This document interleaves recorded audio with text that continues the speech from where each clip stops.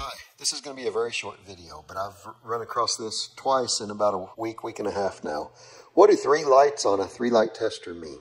Well, it means that you've got 240 volts on that outlet, and that's obviously a big no-no. Let me show you what we ran into last week and again this week. So here's one where our tester is showing all 3 lights.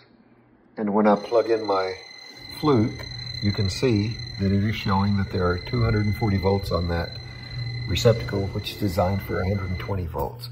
And today we ran into the same situation, and we had 3 lights again.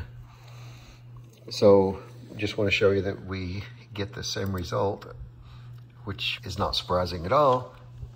The fluke tester shows that we have 245 volts on this receptacle. So in summary, having all 3 lights on a 3-light tester means that you've got 240 volts on that receptacle. Why does having 240 volts on a receptacle cause all 3 lights to come on? Because you've got a 120 volt difference between the hot and the neutral. You've got a 120 volt difference between the hot and the ground. And you've got a 120 volt difference between the neutral and the ground. And that causes all 3 lights to come on. I hope this video has been helpful to you. I really appreciate you watching. Have a great day.